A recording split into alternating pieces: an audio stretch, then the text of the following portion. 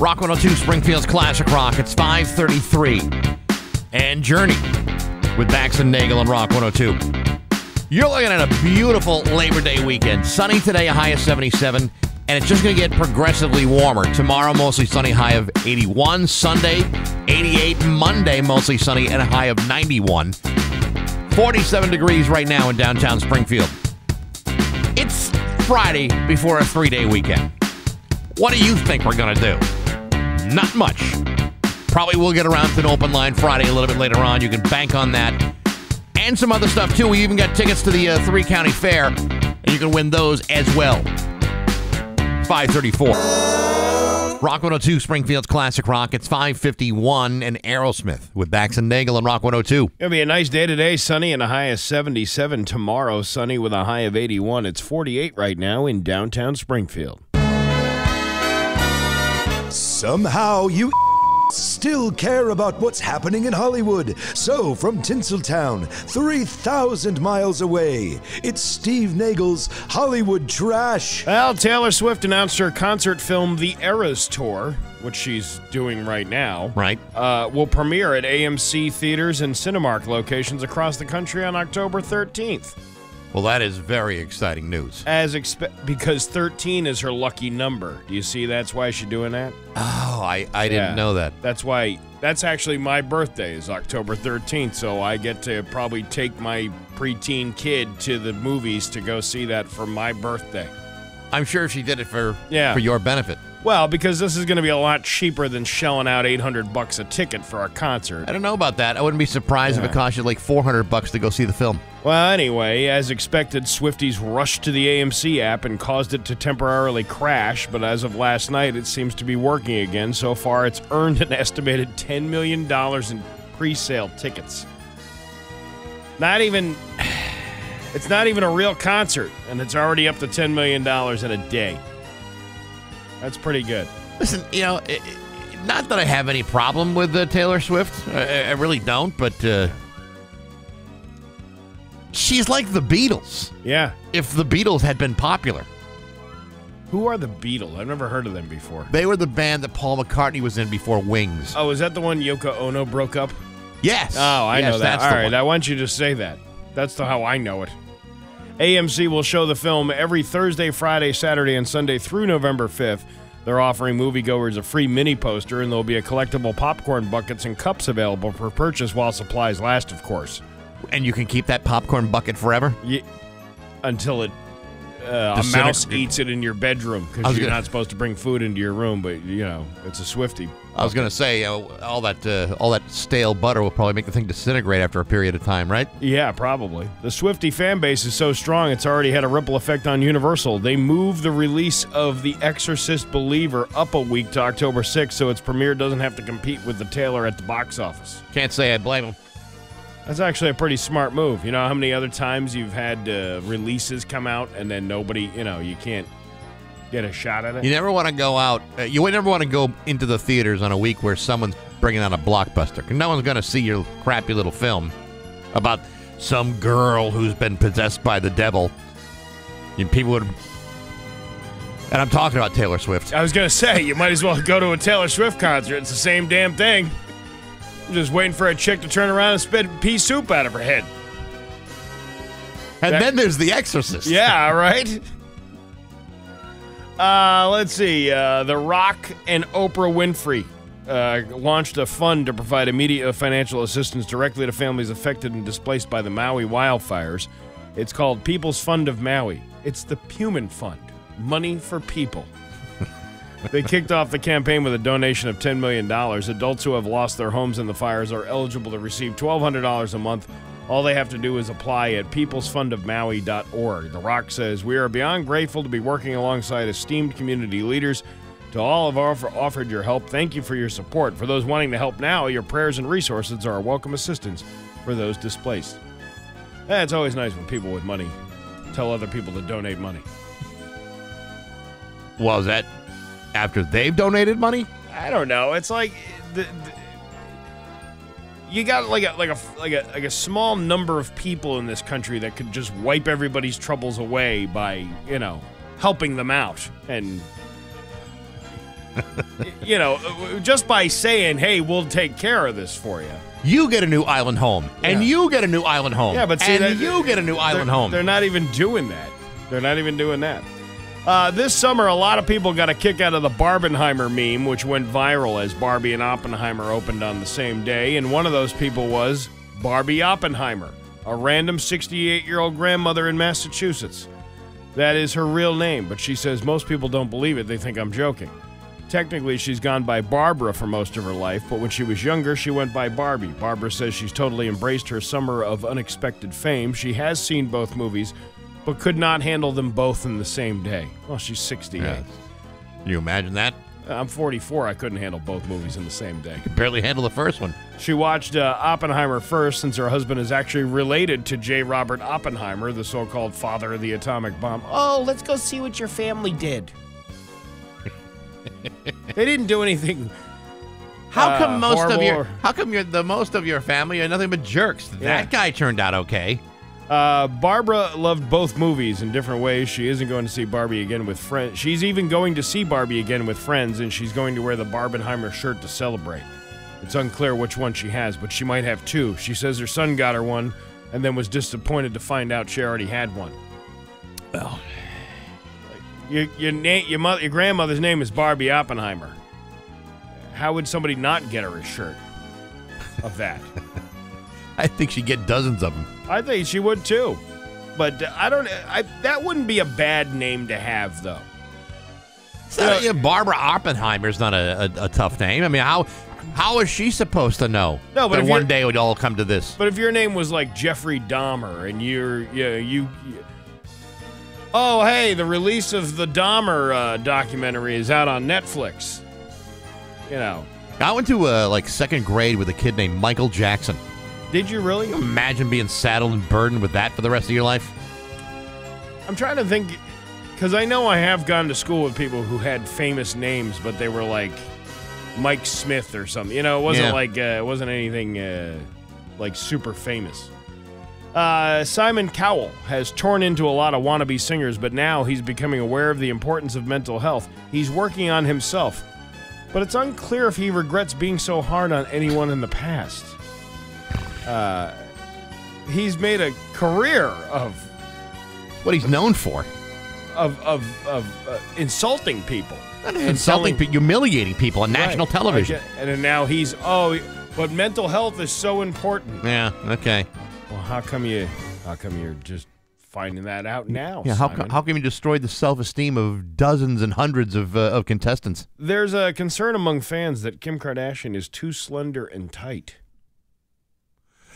She must have had something to say. Oh my God, the last time I was this tight was when Ray J power lunged the mouse ear in that sex tape you can purchase on YouPorn at $39.95. That could have been so much worse. Well, I lightened it up a little bit. Caitlin? I never got that down and dirty with your mother, Chris Kim, but I once evicted her basement tenants with a blast from the chowder cannon. I did tonsil tickles with my tube steak Tarzan.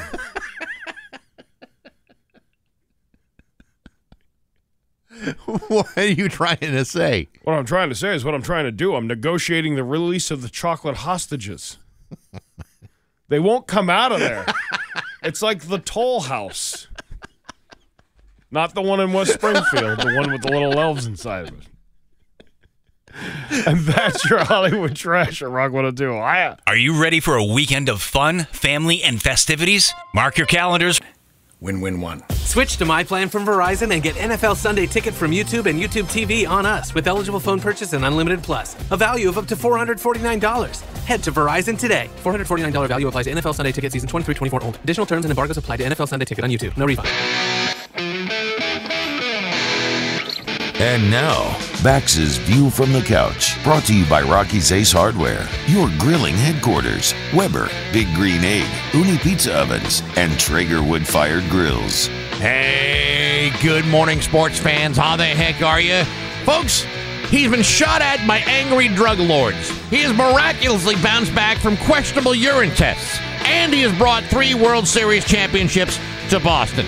In my mind, David Ortiz is virtually indestructible. Sure, he may seem like a cuddly and beloved teddy bear of a man, but make no mistake, He's a combination of Chuck Norris, Jean-Claude Van Damme, and Keith Richards. He is the thing that cannot die because his superhuman strength and durability will not allow for that. So when I heard that some brazenly ignorant hacker had been trying to extort Big Papi from his vast stacks of money after they somehow obtained an old cell phone, I thought, these little scumbags apparently do not know who they are dealing with. According to an Instagram video that he posted this week, Big Papi revealed that he has been the victim of hackers who have gained access to his bank accounts and have threatened to reveal personal information about him and his family if they do not get paid. Authorities in both the U.S. and the Dominican Republic are currently investigating the situation. This includes police, the FBI, and the DEA. In other words, who's ever grabbed Papi's phone is going to be in a great deal of trouble. Now, maybe it's me, but if you think for a moment that you're going to get away with extorting one of the most beloved Boston Red Sox players in history, a guy who was able to brush off getting shot in the back at point-blank range, then you, my dirtbag friend, have got another thing coming.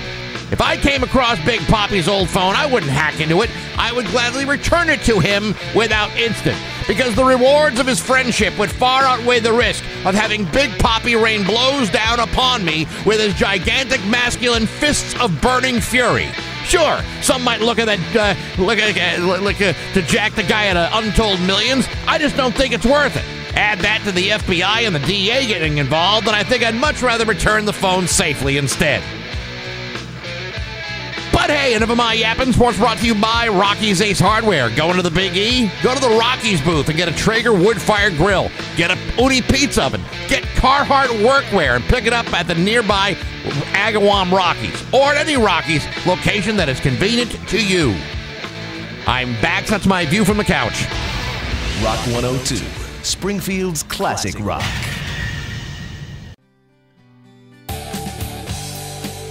Rock 102, Springfield's classic rock. It's 6:12 and Boston with Bax and Nagle on Rock 102. Beautiful day today, sunny and a high of 77. Tomorrow, sunny with a high of 81. It's 48 right now in downtown Springfield. Last night, weather was looking great. Tell you what, last night at Festa, I was there last night introducing, I don't know if you ever heard of these guys before, Trailer Trash. Are they new to the scene? No, they've actually been. Sure? Yeah, no, they've been around the block they've been around for a while. Anyway, yeah, just a perfect night for it. Yeah, they haven't really done that many Thursday night openings for Festa. It's actually a very small number of them, like probably less than 5 over the years. 75 years. They usually open up on Friday. I was going to say it usually was typically Friday, from what I could remember. But of all the Thursday nights that they have done. And it hasn't been a lot. That was easily the biggest crowd they had on a Thursday. Now, there you go. I'm sure a lot of it had to do with us giving out 50, Ludlow Classic Rock T-shirts to the first 50 people. That went in no time at all.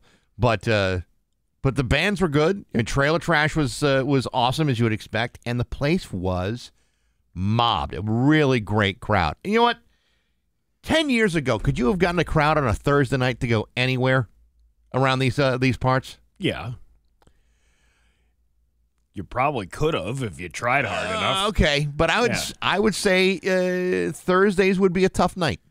But last night, I think everybody just like ready to come out, start ripping things up. Because I think that, after what we've all gone through in the last 3 years, it's people want to be out. Exactly my point. That's why you have somebody driving an hour and a half to go to the Cummington Fair, because you know why? It's something to do. And it's not staying at home. Yeah, even if that means not really going out for the purposes of having a great time. Right. Yeah, I want to have a horrible time and go to the Cummington Fair. Now, I got there kind of early because we weren't technically supposed to start until 7. But I got there like around, let's say, I don't know, 6:15 or so. Yeah. Got there a little early because I wanted to get in line for a Bafana. Because sometimes if you wait too long, the line winds up being terribly long and you wait for a long time. I zipped right through that line, probably got in line, probably had my Bafana within 15 minutes. Wait, what was the thing we were talking to the guy with the other day that wasn't going to be ready on time when they opened? Was that the Bafana? It was the Bafanas. Yeah, no, they had them, but they We actually ran out of rolls for a while and had to bring fresh rolls in. Yeah, see, that's how popular these damn things are. They didn't skip a beat. I mean, no one wanted, no one had to eat a Befana in their hands. Yeah, I could care less about trailer trash. Let's focus on the Befana. Yeah, the Befana was. First of all, I have to offer my apologies. I misspoke the other day when you said, "Well, what is a Befana?" And I said it's a beef sandwich. It's not. It's pork. Okay. And I knew that. And why I said beef, I don't know. Because you always say the wrong thing. Yeah, well, I stumbled across that one, and I had people say, beef? I know. I don't know why I said it. It's not beef. It's delicious marinated pork. You know what it is about you? You're confidently incorrect. Yes, of course. For most things that you talk about. Yes. So people believe you when you say something because you say, oh, he sounds like he's a guy who knows what he's talking about. When really, you're just spewing a bunch of crap. I don't know jack squat, Steve. Never have. I know him. Not going to start. I've met him before. Yeah. I'm not going to get involved in passing out accurate information now. I'm almost 57 years old. I've got less than 3,000 days left before I retire. You can't teach an old dog new tricks. All right. So tell me, what are the ingredients in a Befana? Well, let me look that up for you. Look it up? Yeah, You're a Portuguese guy. Because I don't want to. I'm an Irish guy. I can tell you what's in corned beef and cabbage. Corned beef and cabbage. It is made of traditionally marinated pork cutlets. Okay. Ooh, I like that already. Onions. They had cheese. Cheese is like an optional thing. Some I have seen with the peppers as well. You put that in a Portuguese roll. A little bit of sauce. Oh my God, it's so good. It's just so good. You can't beat it. Now it's a $10 sandwich, but you know what? If I had like a full $20 bill on me, I would have considered getting two. They're that good. $10 is the going rate for a fare anyway. For anything you're gonna get, any kind of festival. I agree. But man, I'll tell you what. If you go, that is the most popular food item. I think on the entire festival. Is it like fried pork chops? It's almost like fried pork chops on a bun, right? Well, yeah. I mean, it's marinated, but it's so good, so delicious. Now, here's the thing. Ahead. There's other great Portuguese food that is available. Like the chorizo or chorizo, depending on how you want to pay, how Portuguese you want to sound. That sandwich is delicious. But one of the things that they had, which I really wanted to have, and I love them so much, those little Portuguese custard cups. You had those? Yes, I've had those. Oh, they're so good. No, we had a guy bring them in not that long ago. We had them, yeah. Yeah. They were pretty good. Oh, my God, I love those things. I just didn't have enough. After packing down the Befana, I didn't have enough room for the custard cups. So I just, I can't do it all. There's always room for custard cups. I didn't have it. All right. I didn't have it with me. Now, here's the thing. So Festa goes on all weekend, right? Yeah. And, it's just going to be a great time out in Ludlow. But there's so many other things that are going on this weekend. It's Labor Day. Everyone's trying to pack as much fun into a 3-day weekend as you can get. You got the 3-county fair in Northampton. You got the Stone Soul Festival at Blunt Park this weekend. You got Free Music Friday tonight. Yeah, I'll be there. Yeah. I said, I got to pick and choose. How do you pick and choose? I suppose you can do 2 in a day. Well, I can pick and choose because I'm contractually obligated to be at one of them. So I'll be at MGM Music Friday tonight. You should all come down and join me. Sure, but Aquanet's going to be there. Aquanet. Whatever. But if you have to, if you can't make it to Springfield, but you want to park 3 or 4 blocks away from the Our Lady of Fatima Church in Ludlow, then knock yourself out because you're going to have a great time no matter what you do. Yeah, Festa's always a good time. Yeah, I love it. There's so many good time things to do. I'm gonna do. I think I'm doing. I'm gonna cook some ribs over the weekend. Really? I want to do a rib cook. Right. So I went to Costco yesterday. Yeah. They don't sell racks of ribs. They've always sold racks of ribs. Well, they didn't yesterday. They only had pork butts and pork bellies. That was it in the thing. No ribs? Yeah. I bet you if you went today, you'd probably be able to get. They had beef ribs. No, I'm going to go to Arnold's and get them because it's easier to go to Arnold's and get them. I was just at Costco. I figured, I'd pick them up because they're probably usually around the same price anyway. So might as well get them here. But they had no ribs there. None. Wow. They only had beef ribs. Beef ribs are okay, but yeah, when I want beef like ribs, pork. I want pork ribs. I want pork. Yeah. I want slow roasted pork ribs. Boy, that sounds so good. yeah, they didn't have it. That's a way to ruin my my Labor Day weekend, Costco. Yeah, but given a choice though, I would possibly maybe consider the pork belly. I like pork belly. I like pork belly too, but it wasn't what I wanted to do. I wanted to make some ribs. I had my whole head was like ribs, and I got the rubs and all that other stuff, and I'm ready to rub the rib. How many racks you looking to smoke? Like 3. 3's a good number. Yeah, Full 3. rack. Full racks. Okay. 3 full racks. I got the pellet smoker. I was gonna do that on there. Lucky bastard, man. Yeah, it's so good. It really is good.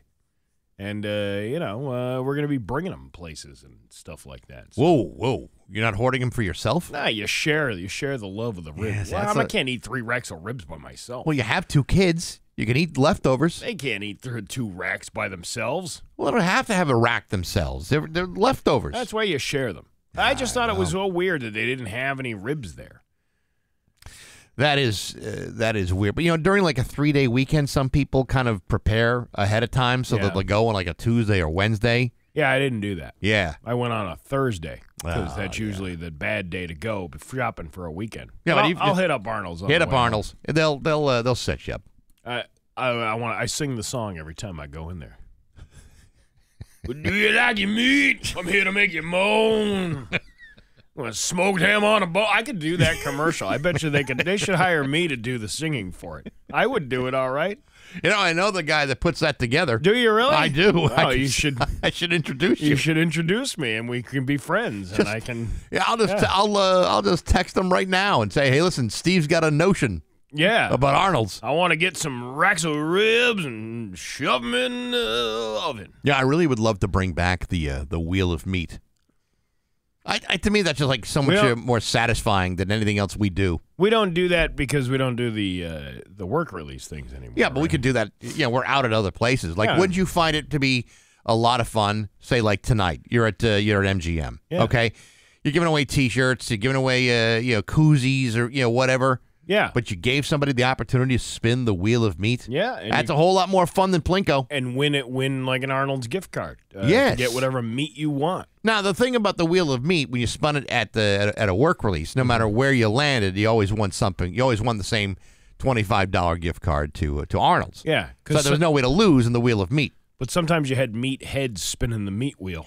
That's the ironic part problem. of it. Yeah. But if you just had even just like one space on the wheel, represented a prize for the wheel of meat, and everything else was a loser, well, that would make perfectly good sense.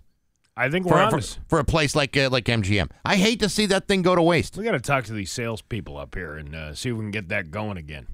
I love the wheel of meat, and I also love the wheel of meat with an unclaimed prize because that wheat meat's got to go somewhere. The sweet wheat meal of meat. That's what we should call it. You want to do the sweet wheat wheel of meat. With the Rock 102 listeners meet right before the wheel of meat. Yeah. Yeah. All right. I like it. It's 6:23 on Rock 102. What's summer all about? The beach? Baseball? Want to know what summer's really all about? Blueberries. Rock 102, Springfield's Classic Rock. It's 6:29 with Bax and Nagle and Rock 102. Sunny today, nice, high of 77. Tomorrow, more of the same with a high of 81. It's 48 right now in downtown Springfield. Okay, it's a Friday before a 3-day weekend. I can almost guarantee we're not going to work that hard today, and that means a open line Friday, probably after 8 o'clock today. All right. I'm looking forward to that. Going to make that executive decision right now. An open line Friday. You want to make another executive decision? Sure. Do you want to laugh? Yeah, sure. That's not very executive-like of you. Yes, let's laugh. You go. It's Bax and Nagle's Joke of the Day. I'm funny how? I mean, funny like I'm a clown, I amuse you. On Rock 102. I make you laugh. Springfield's Classic Rock. All right, so a couple, both age 76. Yes. Okay, went to a sex therapist's office, and the doctor says, "What can I do for you?" And the man says, "Will you watch us have intercourse?" And the doctor looked puzzled, but said, "Yeah, sure, why not? I got nothing better to do. Let's go. Go sure. for it." So then the couple does their thing, and then they finish, and the doctor says, well, there's nothing wrong with the way you have intercourse, and then charge them $80. And this happens several weeks in a row. The couple would make an appointment, have intercourse with no problems, pay the doctor, and then leave, right? Okay. Finally, the doctor says, can you just tell me what exactly you're trying to find out? And the old man goes, we're not trying to find anything out. She's married. We can't go to her house. I'm married. We can't go to my house. The Holiday Inn charges $120. The Hilton charges $150. We come here, do it for $80, and I get $64 back from my health plan. He says using it as a hotel. Why not? You're only there for 45 minutes. 3 minutes anyway. It's smart business. Bax and Nagle in the morning. Brought to you by Aqua Pump, an expert on all water supply systems from the well through the pump and into the house. His local radio icon, Steve Nagle. Thanks, Bax. A Springfield man has been arrested for murder following an incident where the victim and suspect allegedly shot one another. According to Ryan Walsh, around 9 a.m., officers were called to Leland Drive for a report of a gunshot victim. When crews arrived, an adult man was found with a gunshot wound. He was taken to Bay State Medical Center but died due to his injuries. Moments later, a second gunshot victim walked into Bay State Medical Center. That person has been identified as 37-year-old Thomas Whitlock of Springfield and was arrested at 12:17 p.m. for murder. Whitlock and the victim were well known to each other and allegedly shot one another in an incident. Whitlock remains in the hospital at this time. He's facing charges of murder, carrying a firearm without a license, and discharging a firearm within 500 feet of a building. He's fighting that one. I don't think he's going to fight that hard, though. Well, I want to know what the argument was about. That's I like knowing about that. Yeah, that's always a kind of a good thing to hear about. Like, what are those things that maybe we shouldn't be fighting about because it'll result in people getting hurt? There's a new children's park in Springfield's McKnight neighborhood to celebrate Westminster Street Children's Park redevelopment. Mayor Dom PBRM Executive Director Patrick Sullivan, and Jennifer McQuaid, and all these other people and Pride Stores held a ribbon-cutting event. Many came out to celebrate the grand opening of Westminster Street Children's Park last night. McKnight Neighborhood Council, in partnership with the Pride Stores, applied for Community Preservation Act grant and a Kaboom Let's Play Community Construction Grant. I like that. Kaboom? Kaboom. It's Kaboom. The park is equipped with accessible activities so children of all ages and abilities can enjoy the playground. Volunteers from the McKnight neighborhood helped install the accessible Omni Spinner play element and accessible playground ramp as part of the project. We should go down there and play on the at the park. What's the Omni Spinner? I think it's like one of those little carousel things. This thing looks nice. Brand new equipment. They got it's a big giant jungle gym. Okay. Oh, and it's got those swings, those double swings. You ever see those? So like two children can get hurt on them. Yes. Yeah. Right. I think that's awesome. That is cool. We should go down there and go play with it. Today's playground equipment is so much more sophisticated than when we were kids. I think we had like a tetherball at our grade school and one rusty swing, and that was it. Yeah, we didn't have much of anything. Even the new playground I got when I was in third grade back in the 80s, all it had was a tire. It was a tire that was held by 3 chains. Yep. And we would get on it and then spin it around as much as we could until it unwound. And I think we eventually broke the chain. Yeah, because, plus how many kids puked on that thing? Oh, probably. Well, how many little fat kids like me were on the thing, putting stress on it day in and day out. I'm so glad tetherball never really took off. I didn't like that game very much. You didn't like tetherball? Yeah, I just it was a very brief fad for a while. It was something that you could play by yourself if nobody was around. Yeah, but soon after that, I found other things I preferred to do with myself. Yeah, we didn't. I didn't do a lot of. I think it was just mainly the swings was all we really had, other than that tire I was telling you about. Right. We never really had like an elaborate system. We didn't have very much. Rehoboth didn't invest in their playground equipment. No. You go to a place like Stanley Park, though. You see sure. this bougie, giant tower with the twisty slide and all that stuff. Listen, today's park setups with with like the soft, cushy ground so kids don't, brain themselves if they trip and fall. Yeah.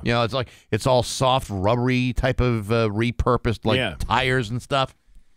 You would never get that in the 70s and late 60s. Never? No, my God, if a kid whacked himself falling off a jungle gym, that was pretty much the end of him. Well, that's how we kind of thinning of the herd, if you will. Survival of the fittest. That's right. On the playground. The NTSB released details on the investigation of a railroad employee who was struck and killed while working on the Berkshire Line track in Great Barrington. A preliminary report was issued Thursday by the NTSB on the ongoing investigation involving a Middlesex Corporation employee who was struck and killed by a roadway maintenance machine, also known as a driller, on August 4th. Ooh. That's horrible. Sounds painful. Report states that the driller's operator was moving the machine north on the track in reverse while another employee was leaf blowing on the same track. The driller had a mechanical failure, which was being moved to a rail yard for repair. When the employee was struck, he was flown to a hospital where he died due to his injuries. As a result, all roadway workers were advised to participate in on-track safety briefings. I believe they give those to you when you start your first day. I guess you need a refresher course every once in a while. I guess you do. The owners of the Red Bridge Project, hydroelectric site, and the powerhouse that collapsed last week hope to have equipment in place to start removing debris by September 11th. I believe it's pronounced debris. If you want to believe that, then you believe that. But I believe it is pronounced debris. And the plan is to have debris from the collapse removed in about 30 days, Wilbraham Building Inspector John Walsh said on Thursday. But there'll just be a first step to determining how much, or if any, of the picturesque 122-year-old powerhouse building straddling the water can be saved following a collapse and small fire on August 22nd. Get rid of it. I don't understand this. It's a beautiful power plant. It's a beautiful piece of history. We have to save this crumbling building. Just get rid of it and build something modern. That's what like progression is all about. You can build it to look like the old one. I know, but you're talking about it's Wilbraham, right? Yeah. All right, you're talking about a pretty high scale town here, and most power plants are not aesthetically pleasing, especially in a well-to-do suburban neighborhood as Wilbraham. You're right. So I can see if you're living in Wilbraham, the last thing you want to be living next to is an unsightly power plant. Yeah, but it's North Wilbraham. I get it, but it's still. like going from West Berlin to East Berlin when the wall came down. Like, there's two different sides of Wilbraham. Right. That's on the north side. Nobody really pays too much attention to the north side. Kind of like living on the most southern tip of Longmeadow. Yes. Right when you're bordering Enfield and the haves and the have-nots all living on the same street. Well, I always said that was like when they were allowed to go into Enfield for the first time. That was like what the people from East Berlin walked into Longmeadow and went, "Oh my God, look at this beautiful place! Like how this existed on this side of the border." Yeah, but you got to believe there were some people say, "Maybe we should put this wall back up." Yeah, we should. Yeah, we should really. It's a dump over here. We don't want the people from Thompsonville coming up our way. No, you don't. Have you been to the Taste of Enfield? Oh yeah, that leaves a bad taste in your mouth. Anyway, Walsh said they cannot put an engineer in that building right now to take a look at what needs to be done. This week, contractors hired by owners LS Power Development of New York City built up a temporary barrier and then used pumps to remove the water from around the structure. But the coffer dam breached Wednesday night into Thursday, and all the water came back. Oh, hell. That was a big setback. Contractors will going to need a lot of paper towels. Now use metal piling. So it's going to, I know. How many bounties do you need to pick that up? I mean, it's a quicker picker-upper, but I don't know how many hundreds of gallons of water are we talking about? Quite a bit. I mean, it's the Chicopee River, and you're right over the top of it, so I'm sure that, it takes quite a bit of strength to hold that water back. And you know what? Ye old New England architecture probably isn't going to handle that kind of thing again. It's not going to what? Water passing through it, water getting into the basement, that ye old New England architecture that everybody here loves so much. Yeah. It's in some ways obsolete. That's what I'm saying. Like, just tear it down and build something else. Can't you build something more efficient than trying to repair a 150-year-old building? You'd like to think so. You really got to see this footage to appreciate how weird it is. But picture this. A guy in Nebraska got pulled over Wednesday morning for driving down the highway with a large bull riding shotgun in his car. They weren't in a truck. It was an old Ford Crown Victoria sedan from the 90s that he modified so the bull could ride in it. It actually looks like it could be one of those old police cruisers. It wasn't a normal bull either. It was an African breed called Watsui bull that has massive horns and weigh up to 1,600 pounds. The car's shocks didn't seem to have an issue, though. Really? Carrying this thing. The driver's name is Lee Meyer. He's from a small town 30 miles from where he got stopped. Local police got a call about a car driving into a town with a cow in it, so they expected it to be a calf or something much smaller. Yeah. He told them the bull's name is Howdy Doody, and because of the positioning, the back right portion of the car was covered in Howdy's actual duty. You know what I'm saying? Right. Well, the bull did call shotgun. He did. He won over his brother. Shotgun! A sign on the side said it was judged by the best car entry at an event last month called Nebraska's Big Rodeo Parade. So maybe he was just proud he wanted to show it off a little more. Police said they could have written him a ticket for several citable issues. For example, one of Howdy's horns was hanging from a good 2 feet off the side and could have hit another car driving by. But in the end, they had decided to let him off with a warning and told him to just take the bull home. That sounds like, oh my God. This thing is like hanging over the top of the car. I don't even know how he even got it in there. I gotta see the picture. Yeah. So this is okay. Well, that's the wrong Howdy Doody. Yes. It almost looks fake, doesn't it? This looks like something you'd see on Reddit. Yeah. Like, it's so unusual to have a bull of size in a car. Why would you want to be doing that? You gotta be like a kind of an idiot to do this. I mean, the horns take up the entire width of the windshield. Right. The bull is standing up on the picture, like the car cut in half and half of the roof taken off, and that's how the bull is standing there. Right. And then you got like it almost looks like a piece of scaffolding on the side being used as a door. And how is that even comfortable for the bull? That almost seems like animal abuse.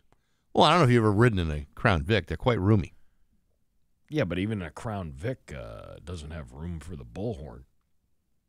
It's a good point. Yeah. I got to say, though, this is probably not efficient on gas to have that much weight No, you're probably in the car. I mean, kind of a gas guzzler to begin with. Yeah, now you're down to 3 miles to the gallon.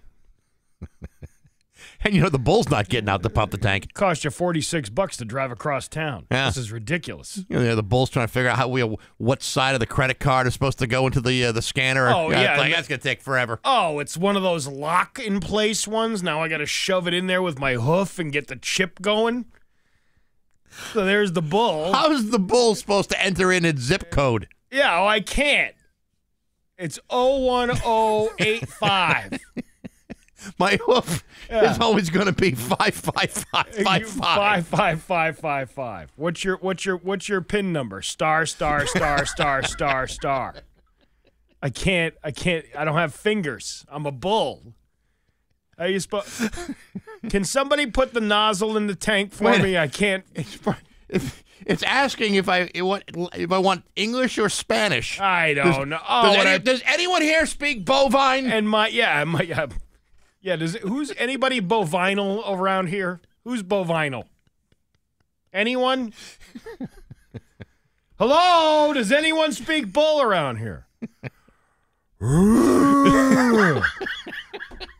Oh, the chip goes the other way. Okay, I see. That's why it wasn't working the first time. You got to flip it in the right position to get it locked in there. This is why you don't see them at self-serve grocery stores. That's oh yeah. What do you mean my Stop and Shop card hasn't been accepted? You know how many Go points I got? Your Pioneer Valley forecast. The hay bale is is in the bagging area. It is in the bagging area. Oh, this is stupid. And then you got to get somebody to come over here. Can I help you, sir? Yes, I've got a load of bull to tell you about. Sunny with a high of 77 today. Tomorrow, sunny with a high of 82. It's 48 right now in downtown Springfield. I'm Steve Nagle, and that's the news on Rock 102. Rock 102, Springfield's Classic Rock.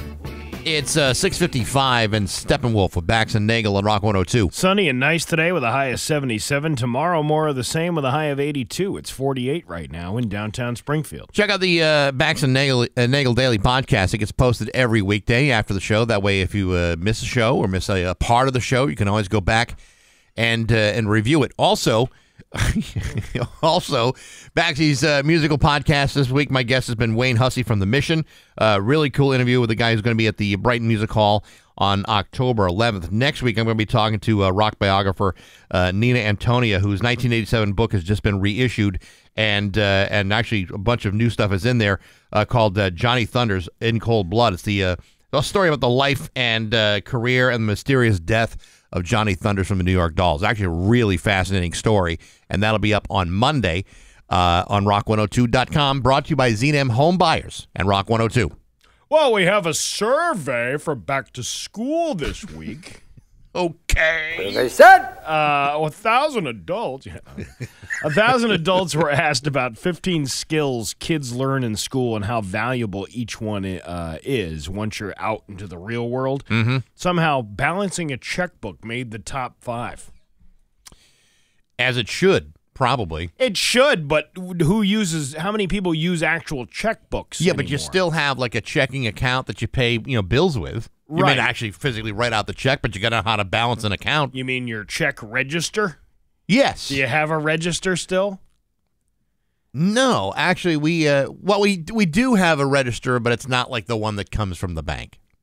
Oh, it's your own register. Yeah, and we just track everything that comes out of that account. The register. I know, that's ridiculous. Was that where you had the carbon copy of the check underneath each one? Every time you wrote a check, you had a carbon copy of it underneath. I kind of like those. And nobody could read it. Anyway, balancing the checkbook, 92% of people think that's still useful. How to type on a computer, 93% think that's totally useful. Yeah. And not just using your index fingers, like actual typing. I don't know if I can do that. I do the peck and hunt, or the hunt and peck method. I took a typing class in high school, and I'm very happy I did it. I may not type like traditionally, but I mean I can type without having to look at it. I remember the first thing we learned. It was funny. I was talking to my sister the other day about this. She was talking about how her, because she works in a high school, telling the kids like, "Hey, my typing class was actual typewriters." And then after I graduated, then the school got a computer like after that. Yeah, the kids are saying, "What's a typewriter?" Well, I'm like 12 years younger than she is, right? Yeah. So the first typing things we had, it was a bunch of television sets with keyboards hooked up to them, and it was just this dot matrix printed. You just learned how to type a paragraph right. on it. I never... Still an important skill, though. It is, but it was just funny how technology has come so far that, now everybody's got the thing the size of an orange in their hand using it. How to cook a basic meal. That is pretty important. Yeah, it is. Yeah. It's you got to learn how to cook. Grammar. Kids definitely aren't using the grammar rules while texting, for sure. I'm not so sure how much grammar kids are being taught. They're not, and a lot of the teachers are allowing them to talk the way they talk to each other, with the LOLs and things like that. Yeah, but that's not really Yeah. appropriate for writing. Spelling. Even though we all have spell check now, 95% of people say that's still useful. Well, it does make a difference. Yeah. When you're using there or whose or we're. Yeah, right. Yeah. See, it makes a big difference. You totally need spelling and grammar. And Siri doesn't know anything. The spell check on Siri. Otherwise they'd be doing all kinds of things with a duck. Yeah. Ducking this, ducking that. Yeah. We're a bunch of duckers. That's what we are. So there you go. That's your survey of what kids should be learning nowadays. It's 7 o'clock with Bax and Nagle on Rock 102. And now, Bax's View from the Couch, brought to you by Rocky's Ace Hardware, your grilling headquarters, Weber, Big Green Egg, Uni Pizza Ovens, and Traeger wood-fired grills. Hey, good morning, sports fans. How the heck are you? Folks, remember 72 hours ago when everybody was all bent out of shape because Bill Belichick cleared out all the backup quarterbacks to make room for the mandatory 53-man roster? And do you remember me telling you not to worry about it? Well, look what happened. They allowed both Bailey Zappi and Malik Cunningham to clear waivers, and the Patriots signed both of them into the practice squad. Smart move. But that still left Mac Jones as the only quarterback on the active 53-man roster. So what were the Patriots going to do next? Again, I hate to say I told you so, but I was right in the sense that Bill Belichick had this thing all worked out. Yesterday, the Patriots put receiver Tyquan Thornton on injured reserve. That cleared space for them to pick up former Carolina Panthers quarterback Matt Corral on waivers, making him the apparent backup for Mac Jones. So who the hell is Matt Corral? Well, you might recall back in 2022, during the draft, the Patriots traded away their third-round draft pick to Carolina in exchange for a fourth-round pick. That very pick was the one they used to grab Bailey Zappi. The Panthers, on the other hand, used that third-round pick to draft Matt Corral, a guy who Tim Tebow once referred to as the greatest quarterback to ever come out of Ole Miss. Now, unfortunately, he spent his entire rookie season recovering from a painful Les Frank injury, which, as you know, involves the dislocation of the bones and or ligaments of the foot, which, of course, corresponds to the dislocation of the articulation of the tarsus with metatarsal basis. Boy, that hurts. Thankfully, he fully recovered, but the Panthers cut that guy, hoping he would clear waivers too, which he did not when the Patriots swooped down and grabbed him before anyone else got a chance at him. Is Matt Corral going to be awesome? I don't know. We haven't seen him play yet. But I should also remind you that Mac Jones is still the starting quarterback. But if Mac Jones starts stinking up the joint, they have a backup plan. And if that backup plan doesn't work, then the Patriots still have two guys biding their time in the practice squad. Seems to me like the Patriots had this all figured out, just like I said they would.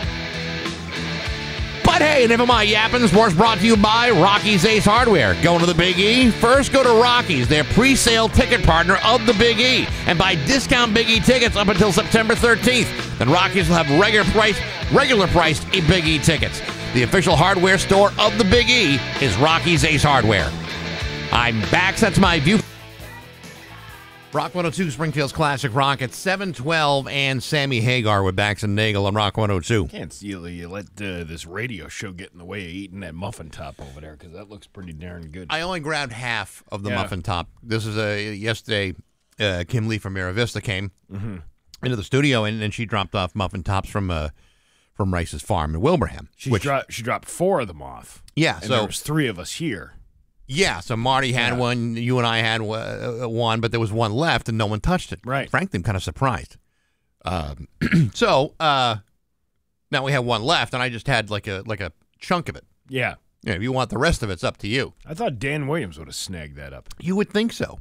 I mean, he knows Rice's. He lived in that area for a while. He wasn't that far away from it. Well, yeah, but maybe they didn't have the muffin tops then when he lived over there. I gotta tell you, I think that's because they didn't. When I lived in Wilbraham, they didn't have the muffin tops then. They're so damn good. Because that was like within the last 10 or 15 years that they started becoming this like place to go, right? Because as far as I remember, place is mobbed, but probably not mobbed right now, where someone couldn't go pick us up some more muffin tops. You know, especially a chocolate chip one, I would really, or anything with chocolate in it. Yeah, chocolate's a muffin good. top from Rice's would just hit the spot right now. And we're not really that far away from it, so if it were like out of your way to go pick some up, it's not really taking you too. What you gonna lose? Like 10 minutes of your time? Yeah, really. Let's say you're working over at you work at Mayberry. You work over there at Mayberry. Right? Yeah. You live in Wilbraham. You live right next to Rice's farm. You grab your stuff from Rice's. You sit, and you go just a little bit out of the way. Drop it off here at 45 Fisher Avenue, and then you're back on your way to Mayberry. And John Mayberry's not mad at you because he's like, "Oh, well, you were a little late, but that's okay." I know this for a fact. There are plenty of people who live in Wilbraham, not far from Rice's, who work in East Longmeadow. Yeah. Or have to drive through East Longmeadow to get to work. Seems to me just a little bit of diversion, and boom, we got more muffin tops. I like where you're going with that, man. I like where you're thinking. I mean, I'm not asking a guy from Holyoke, okay, to drive all the way to Wilbraham and then cut back to East Longmeadow to drive back to Holyoke or wherever the hell he has to go. Yeah. I'm asking someone from Wilbraham or Munson, for that matter, to just simply come down, pass Rice's, shoot in, shoot out. Well, actually, boom, you're in East Longmeadow. If you're in Holyoke, I'll take a breakfast sandwich from Mrs. Mitchell's kitchen if you're going that way. Well, you could do that, but they also have delicious breakfast sandwiches at Rice's, too. Yeah, I'm just saying, if you're talking about somebody from a different, coming from a different geographical location. Sure. Any delicious food from whatever region that is, I'll accept. I totally get it. I totally get it. But, for the sake of talking about muffin tops, I only really want to get them from one place. And that would happen to be Rice's in Wilbraham. I'm trying to put myself in the shoes of a fan who is listening to two men with weight problems their entire lives beg for food. I don't see this as begging. I see this as making subliminal suggestions. We've been talking about food insecurity all week. There's a lot of food insecurity here. Like, we have none. Yeah, and we're kind of feeling insecure about it. Yeah. I can't even make rent next week. My children are off to college. Actually, this place can't even make rent next week. So that's why we can't even get a muffin top around here. Hey, how about a short round of Am I the A-hole? It's another wedding one. There seems to be what? I work for a radio station in Massachusetts, and I'm very, very hungry. What can I do? Am I the a-hole for asking people to show up with muffin tops? Well, here's your DTA card. It's loaded with stamps and different things you can buy. No muffin tops, though. Here we go. It's another wedding one. There seems to be a lot of wedding ones on the Am I the A-hole subreddit here. I'm not surprised, to be quite honest with you. People kind of go ballistic during the wedding season. So here's one. Am I the a-hole for kicking a couple out of our wedding for getting engaged during the bouquet toss, which resulted in that being the center of conversation for the rest of the night? My wife and I, 26 female and 32 male, got married 2 weeks ago. At our reception, her cousin Rachel, 24, apparently she caught the bouquet, and apparently her boyfriend Ross, who's 25. Rachel and Ross. Well, they make it up. That's how they write these stories. You don't want to you don't want to point out who the real people are. Right. This is a World Wide Web thing. Anyway, weren't they on a break? They were on a break, but Ross had been carrying a ring around, waiting for the right time to propose, and decided her catching the bouquet was a sign. So immediately after Rachel caught the bouquet, Ross ran out to the dance floor, got down on one knee, and proposed, and she said yes. And so obviously this shifted all of the attention onto Ross and Rachel. Everyone surrounded them to congratulate them, and Rachel asked the DJ to play their song for them to dance to, which derailed the next few things we had planned. I already wasn't happy about this because we only had the photographer available for a certain number of hours, and I was worried about going off the schedule. But what really upset me was that I could see my wife's feelings were obviously very hurt that Ross and Rachel were stealing our thunder. My wife is not really the type of person to want a lot of attention or to be comfortable spending a lot of money on herself, so our wedding was the one special day where she was able to do so without feeling guilty about it. And then seeing it get ruined for her was awful. I decided to ask Ross and Rachel to leave, and at the time, my wife agreed with me. So when I had the next chance, I pulled Ross aside and told him that I didn't appreciate him upstaging us, and I thought it would be best that if he and Rachel left early so we could enjoy the rest of the night. Ross started arguing with me, saying I was acting nuts, which caused more of a scene than I expected or wanted because a small group of our wedding guests overheard the conversation and jumped in with their opinions. Ross and Rachel did ultimately agree to leave, but for the rest of the night, people were talking not just about them getting engaged, but also about me kicking them out. Everyone was on our side, but even my wife and I weren't happy that people continued to talk more about Ross and Rachel. The reason we wanted to leave them to leave was because we didn't want to keep being reminded all night of the stunt they just pulled on us instead of being able to simply celebrate our marriage with our friends and family. My wife has since said that it was wrong to kick them out, and we should have pretended to be happy for them in the moment so as to not further ruin the night because people would have talked less about it that way. Rachel's mother has also complained to my wife's mother about kicking them out, me kicking them out, saying that we should have brought it up to them privately later instead of letting a faux pas turn into a squabble, because now that's the only thing anyone is going to remember about the wedding or about Ross and Rachel's engagement. I do still think of that Ross and Rachel, mostly Ross, were a-holes in this situation. But was I too? I'm going to say, first of all, Ross is the biggest a-hole in this whole thing. I don't know why you thought that would be appropriate to do at somebody else's life event. This is their day. You've got plenty of time and plenty of opportunity to do your thing on a different day that doesn't take away from their day. Yeah. And as far as kicking them out, I mean, would I have done it? Probably not. But I can't say I blame them for doing it. I mean, it's like an inappropriate act, like an aggressive act of ignorance to me. I would have called them out in front of everybody. I would have taken the microphone from the DJ and said, listen, I just want to take a few minutes and thank Ross and Rachel over here for ruining our most precious day that we had planned. And I'm glad all the attention is now on them. Let's give them a big round of applause and just embarrass the shiznit out of them. I would have been more passive-aggressive and say, hey, I wanted to congratulate Ross and Rachel for taking this opportunity to make this day all about them. Yeah. That's what I would have done. That's a good way to do it too. Yeah, yeah. That's all I would have needed to say. People would have uncomfortably applauded, and that would have put the spotlight on them as being the a-holes. I like the way you think, Bax. Yeah, listen. Between the muffin tops and marriages, I'm all for it. Well, you got good views on marriages, but I don't see any muffin tops showing up at the door here. Well, it's going to take some time to get to Wilbraham. There. Do you want to hear one more quick one? Real quick. Well, I don't know if it's real quick. It's let's do it. Am I the a-hole for refusing to vacation with my disabled friend? I, 30-year-old female, have a friend named Ashley who's also in her 30s. Ashley and I have been friends since we were 13. We drifted apart after high school but stayed in touch. She's disabled. She has fibromyalgia. We planned to go on a short vacation together to the city, which was Ashley's idea. We planned this over a year in advance to stay for 3 nights. The actual vacation was okay, but I found being around Ashley stressful. She's extremely overpacked. She bought 7 outfits, different types of hair dryers, bunch of other stuff that just wasn't needed, and was always complaining about how heavy her bags are. She insisted on going for long walks through the city, but then would get tired and say we need to taxi home as she can't walk back. The last straw for me was that Ashley had a full-on meltdown at the station. I walked her to the station. I wasn't getting the train back. We live in completely different areas.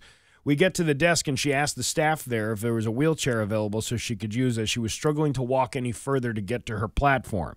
They said they were all being used and asked if she booked assistance, and she hadn't, and they told her a chair should be available in around an hour. She lost her cool and yelled at them and said she's going to miss her train, and she sat on the floor. I tried to calm her down, but there was just no use.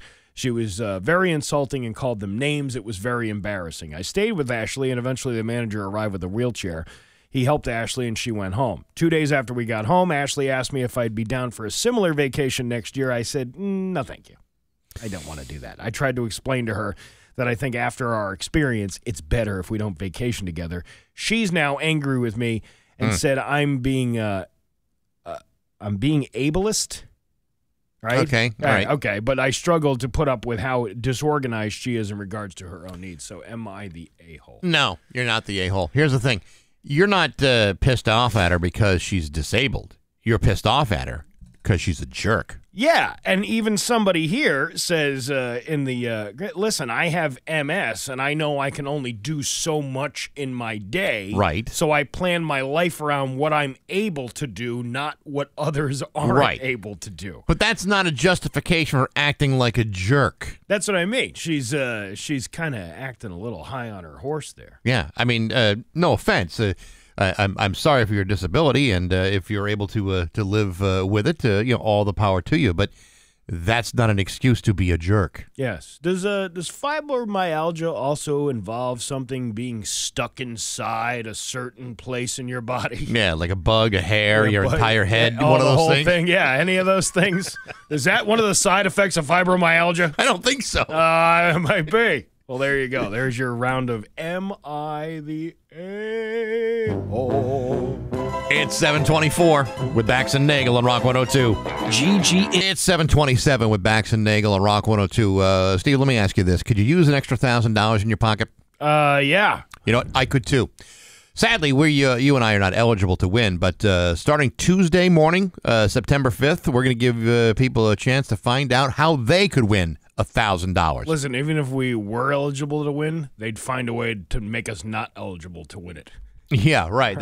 Well, we did. There'd be a lot of stipulations involved. Yeah. Well, not at $1,000, sure, not at a time, but we're going to pay you $1 a week for the next 1,000 weeks. Yeah, I'm all aboard on that one. We got Open Line Friday coming up after 8 o'clock, and we have news next to Rock 102. Here's your West 424. Violent crime in Springfield is on the rise. I'm Brian Santinello, and I'm running for Springfield City Council. And I have a plan to reduce crime. Implement walking police patrols in all our neighborhoods and increase community policing. Clean up our vacant lots and abandoned buildings and improve our street lighting. Please vote Brian Santinello for Springfield City Council. Let's make Springfield a safer place to live. Paid for by the Santinello Committee. 731 with Bax and Nagle on Rock 102. It's time for news. Here's local radio icon Steve Nagle. Thanks, Bax. Crews on Thursday razed parts of the former Cinemark 16-screen movie theater at the now shuttered Eastfield Mall, a step towards retail rebirth. A rebirth! We will knock down this mall, and we will make another mall. One where people will go. Maybe. After years where merchants can sell their wares. After years of decline at the mall, Onyx Partners Limited purchased the 56-year-old center in March for $4.5 million and set into motion plans for a $65 million to $85 million redevelopment of the 46-acre site on Boston Road near the Springfield-Wilbraham line. Work is expected to take 2 years. Onyx has not made public which tenants will occupy the new plaza. It'll be Caldor. It'll be Zayres and Ames. What else are we woefully behind on? Grants. Grants will be a good one. Steigers will be in there. Bonton. Yeah. Why don't we have a Bonton locally? A Filene's basement. A Leechmere. There's no basement at the Eastfield Mall. You could do like the Pee-wee thing. Can we see the basement? There's no basement at the Eastfield Mall. Boston Road. Yeah. Once saw the worst accident I had ever seen. We once saw a guy fighting with himself in the empty parking lot. I have video of that too. Fighting with himself? There was a guy we were selling meat out of the back of a truck last year. Yeah. And there was a guy over in the corner of the parking lot fighting with himself. He was like punching himself? Hey, he was doing like all the ninja moves and all that stuff. Oh. He was like he was fighting with an invisible man. Did he win? I don't think so. You know who really won? The bottle of Pop-Off won. That's who. He was the Pop-Off was the only thing that could finish. The mall closed in July with the final retailers moving out over the past few weeks. The Hampden County Sheriff's Department used the mall for training about a month ago. Now look at him. All right, listen, guys. We're selling Orange Julius's at the picnic next year. We're going to need you all to learn how to make these things. Don't you just press the button and hold the cup under the dispenser? That's neither here nor there, Martin. I'm just making up names. Now you put that cup under the dispenser and you push the button. You're spilling it everywhere. Maybe we should get you guys back to taking care of prisoners instead of making Orange Julius's. That's not really a high-skilled job, was it, to work at the Orange Julius? No. But I like workers also removed asbestos contamination from the building over the past few weeks. What made the sheriff's department think this is a good idea to train with all this asbestos hanging around? I didn't realize we had so much asbestos in there. Yeah, I guess we did. Always a safe place to go. A Massachusetts driver gave police an interesting excuse when she was arrested while driving the wrong way on a New Hampshire highway early Thursday morning. State troopers in New Hampshire saw a vehicle going north in the southbound lanes on I-93 in Salem around 2:20 a.m. Troopers stopped the driver, later identified as 26-year-old Vanessa Doobie of Haverhill. Is it Haverhill? Haverhill? Haverhill. Yeah, and she passed the exit 1 off-ramp. The area that Doobie entered is unknown, according to the department, and troopers were able to catch her before anyone called 911. When she was stopped, she told the troopers she was just following her GPS. Yes. Doobie was arrested and charged with reckless conduct, aggravated DWI, and reckless operation. Now, was Doobie her actual last name or a nickname? I think it's both. Doobie the Doobie. Interesting. It's Dubey. So is it Dubey? No, that would be like Doobie. Doobie. Yeah. So here's the thing. You know, you've used GPS. Yes. I've used GPS. I've used several different kinds of GPS. I've never had a GPS tell me to go the wrong way on a highway. No, I've never had the GPS tell me to go in the wrong direction, but I have had a GPS tell me bad directions. Very bad directions. Yes. One time, years ago, I had to go meet somebody in, I think it was Chesterfield, maybe, which is about 20 minutes from my house. Well, it was like one of those wintry nights where like it started sleeting and then like, you know, the accumulation started happening. Right. So I take this route from Route 112 in Huntington, and it shows you how to get there on the GPS, and it's telling me to go this road. So I turn down this road in Worthington. And as I'm driving on this road in Worthington, I quickly realize this isn't really a road. This is a dirt road. Right. And now I'm already like 3/4 of a mile down it because it's getting smaller and smaller as I drive. And I'm looking at the map, and the map shows that it connects with another major road.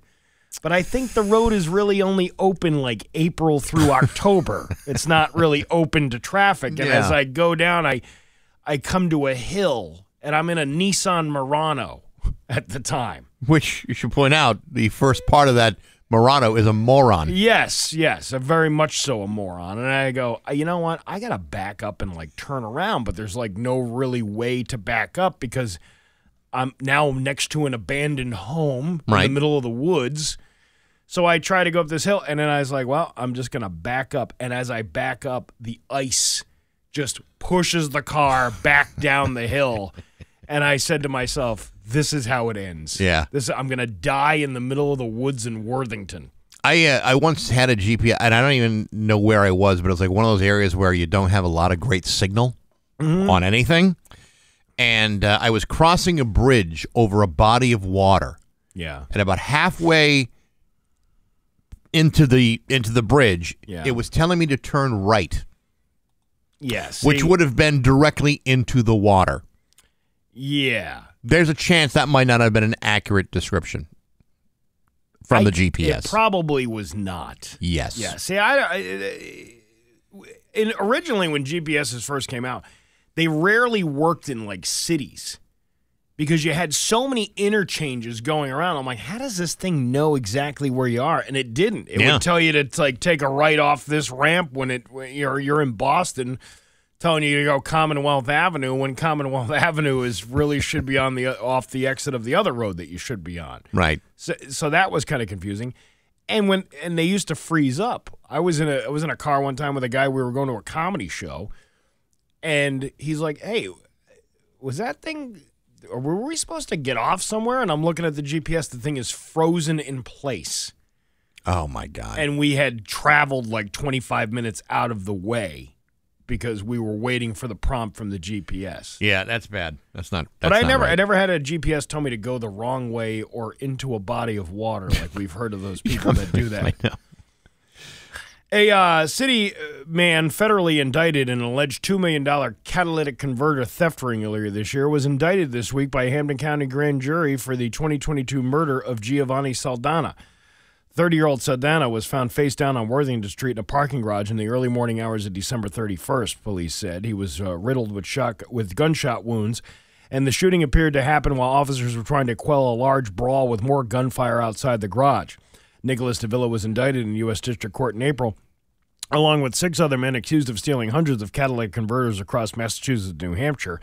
Davila, 26, is now being held without the right to bail at Wyatt Detention Center in Rhode Island while the federal case is pending. He was indicted in Springfield on August 28th, according to records. As far as the catalytic converter caper, the alleged players were exploiting the black market for catalytic converters whose core precious metals are an illicit commodity, according to federal court records related in the case. And then they go on to say why thieves steal catalytic converters, because they get money from the platinum that's inside of them. But he's also being charged with murder. See? Wow. You get caught, and then they link forensic evidence to you. Oh, that's the guy we were looking for that shot the other guy back in December. You know, had he just stuck to one crime at a time, it would have been harder for them to find him, probably. Isn't that a song by Johnny Cash, One Crime at a Time? Maybe. I don't know that one. Are you dying for a low number license plate on your car? Am I? Well, you should have gotten on that yesterday because the entry closed at 5 p.m. yesterday afternoon. And there were 191 plates available in this year's draw, according to the Mass Registry of Motor Vehicles. I ran into a guy we know yesterday, and he has said to me, I got a low number license plate. Are you not going to talk to me anymore? Because I must have made some comment that you're a douchebag if you're going for a low number license plate. And he remembered that conversation? He must have remembered that conversation. Well, it sticks with you when you do things that you hear people have opposing opinions about. But I said, no, I've always thought you were a douchebag. I would never. Your plate number's irrelevant. Any less of you. I'm just not going to think any more of you. Yeah. But yeah, that's a thing. There's people. But he explained to me, he's like, this was like it was like a grandfather had this same plate, and it's been passed down. I can see that. I can see that going on. But if you're just like going out there just to get a low number, for what? For the status of it. That's the whole thing. I guess. You know, the thing about it though is even if it was like a plate passed down from one family member to the next. Yeah. The average idiot on the road doesn't realize that, and they see you with a low number plate, and they're just thinking you're just a obnoxious, you're special, self-centered jerk. Well, you're special. You're privileged. You know? I guess. And these are the people who are eligible. Only one entry per applicant will be accepted, no matter how many active registrations that you have. You must be a Massachusetts resident with a currently active, registered, and insured passenger vehicle. Companies and corporations may not apply. Mass DOT employees, including contract employees and their families, are not eligible. It's like a contest for a radio station. Yeah, it is. I mean, so like Rock 102's van couldn't get a 102 plate. Immediate family member refers to one's parents, spouse, children, and brothers and sisters, according to the RMV. Is this because of what Karen Polito did? Because she was giving out the Red Sox plates to her friends and family. I think this rule changed because she was fixing that. I forgot all about that. And then, yeah, that's probably why they had to put that radio contest rule in there. You can't win if you're related. I know. The state will not honor requests for specific plate numbers. Eligible applicants will be considered for all the plates listed. Plates will be awarded in the order which they are listed at mass.gov.rmv. Eligible plates. You ready? Yep. 5341, 5618, 6879, and 1003, just to name a few. What I wouldn't do to have 1003. You also got I would stick a man with a shiv just to get that number. 13F. Okay. 2611. Mm-hmm. 301. 4097. 44N. That's on the list. Okay. 54K. See, they have to mean something to you. But none of them do. That's what I mean. Like randomly shoot. It's like a code generator. What about 83M? Have you always wanted an 83M before? No, I don't need that. You sure about that? No, but yeah, I mean, for the most part.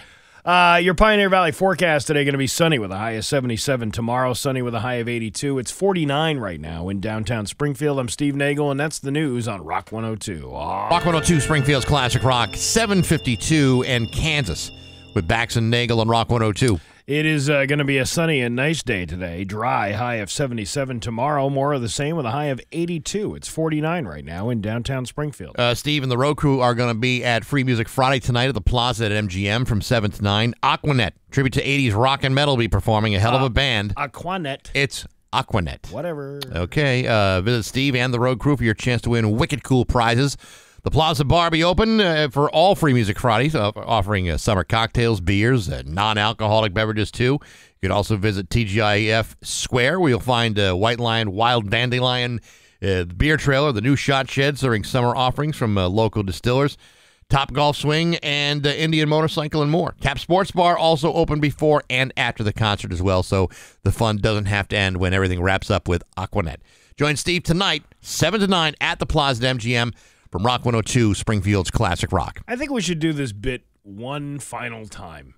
And then when the September really kicks into gear, even though it's September 1st today, when it kicks into gear on Tuesday, we can just not do this ever again. Okay, I'm good with that. Is that okay? I'm fine with that. All right, so now finally hear this. Now hear this with Bax and Nagle on Rock 102. Should be pointed out that after now, this very day, yeah, you will not hear this. No, and they're going to make us come up with some other stupid thing to put out there. So you can't just do nothing. You remember the other day when we were talking about the winner announced for the National Kids Mullet Championship? Well, a Tennessee woman made it into the Guinness Book of World Records for having the longest mullet, 5 feet 8 inches. Here's Tammy Manis talking about why she started growing out the longest mullet. Growing the longest mullet never really started out as anything other than it was the 80s and everybody had a rat tail, and I started growing mine, and over the years it's just kept growing, so I've kept it. I'm actually in the 2024 edition of the Guinness World Records for the world's longest mullet. All right. So that is pretty amazing. Yeehaw! I'm looking at it right now. It's quite a mullet. It's a hell of a mullet. Yeah. Yeah, I would not keep that. She's a good-looking dude. Well, I'm just saying. She looks like Joe Dirt. Yeah. Very much like Joe Dirt. Very much like Joe Dirt. Hot Pockets is teaming up with the internet show Hot Ones to come out with 4 different snacks that bring the heat. What is the obsession with like ghost pepper? What is this whole thing? The ghost peppers and the one chip challenge, and there are some people that like to put themselves in harm's way. Why? Because it's status. Same thing like the low plate number. Everybody wants. You want everyone to know that you have no regard for your mouth. Is it so? It's like a ball waving thing, if you know what I'm saying. Yeah, who's got the bigger set. It's an attention-seeking situation in which you prove that you are tougher than the average person who would say, I would never stick something like that in my mouth. Can you do the one chip challenge that comes wrapped one chip at a time in plastic because it's so hot? Yeah, you know what? I'd rather have a bag full of chips for the same price as one. Anyway, each Hot Pocket will have a different level of heat, with the final one claiming to be the hottest pocket ever. Here's the Hot Pocket jingle. Hot Pocket. Yeah, that's right, baby. Listen, if you've had a Hot Pocket, a regular Hot Pocket, you know it's not really worth the effort of going through a Hot Pocket, because the inside of a Hot Pocket is kind of like molten lava to begin with. You know what? I think I heard that after finishing the Kim Kardashian Rage Age sex tape. Hot Pocket. You know? Yum. Yum. Yeah. Now you're mixing Red Robins and which I believe is one of the acts that he did that was called that in that tape. And then he finished and he said, "Hey, Kim, Hot Pocket. There you go." Yum. A professor at Nichols State University in Louisiana resigned after student journalists exposed the facts that he had a clown makeup fetish and would make students wear the makeup as an assignment. Really? Hey, everybody, we're going to dress up like clowns today. This is going to be a great assignment. We're all gonna going be to work in so groups. fun. The professor went to as far as admitting the sexual preference and fact that he made students put on the makeup via his social media. Here he is, Professor Joseph Tokush, talking about the assignment to student reporters at KNSU-TV. So I have an assignment in my class, and basically what that class is cultural geography. And that's an assignment in one of my classes where they actually come up with their own face paint and makeup design inspired by a culture, and they implement Ooh, this guy's creepy, I mean, it's a requirement for the class. And then we're all going to try to squeeze into a very small car together. Yeah, that's what I'm talking about. I like you kids wearing the clown makeup. Look at you in those oversized shoes. Yeah, college girls in clown makeup. I wouldn't mind if you were digging the heels of those oversized red shoes into the small of my back. You want to hear something, honey? Hot Pockets. Yeah, that's what I'm going to do. Yeah, yum. I keep forgetting the yum. And there you go. That's the last time you'll hear Now Hear This at 7:58 with Bax and Nagle on Rock 102. And now, Bax's View from the Couch, brought to you by Rocky's Ace Hardware, your grilling headquarters, Weber, Big Green Egg, Uni Pizza Ovens, and Traeger wood-fired grills. Hey, good morning, sports fans. How the heck are you? Folks, he has been shot at by angry drug lords. He has miraculously bounced back from questionable urine tests. He has been responsible for bringing 3 World Series championships to Boston. In my mind, David Ortiz is virtually indestructible. Sure, he may seem like a cuddly and beloved teddy bear of a man, but make no mistake, he is a combination of Chuck Norris, Jean-Claude Van Damme, and Keith Richards. He is the thing that cannot die because his superhuman strength and durability will now not allow for it. So when I heard that some brazenly ignorant hacker was trying to extort Big Papi from his vast stacks of money after they somehow obtained an old cell phone, I thought these little scumbags apparently don't know who they're dealing with.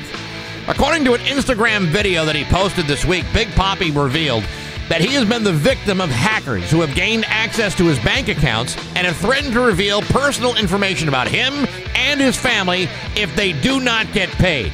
Authorities in both the U.S. and in the Dominican Republic are currently investigating the situation. This includes police, the FBI, and the DEA. In other words, who's ever grabbed Papi's phone is going to be in a great deal of trouble. Now, maybe it's just me, but if you think for a moment that you're going to get away with extortion against one of the most beloved Red Sox players in history, a guy who was able to brush off getting shot in the back at point-blank range, then you, my dirtbag friend, have got another thing coming. If I came across Big Papi's old phone, I wouldn't hack into it. I would gladly return it to him without incident, because the rewards of his friendship would far outweigh the risk of having Big Papi rain down blows upon me with his gigantic masculine fists of burning fury. Sure, some might look to jack the guy out of untold millions. I just don't think it's worth it. Add that to the FBI and the DEA getting involved, and I think I'd much prefer to return the phone. But hey, enough of my yapping. Sports brought to you by Rocky's Ace Hardware. Going to the Big E? Go to the Rocky's booth and get a Traeger wood-fired grill or an Uni pizza oven. Get Carhartt workwear and pick it all up at the nearby Agawam Rockies or any Rockies that's convenient for you. I'm Bax. That's my view from the couch. Rock 102, Springfield's classic. Rock 102, Springfield's classic rock. It's 8:12 in Queen with Bax and Nagle and Rock 102. It is going to be a really sunny and nice day today. High is 77. Tomorrow, high of 82. It's 52 right now in downtown Springfield. And now, live from the Richard Grieco Studios in East Long Meadow, Massachusetts, it's Open Line Friday!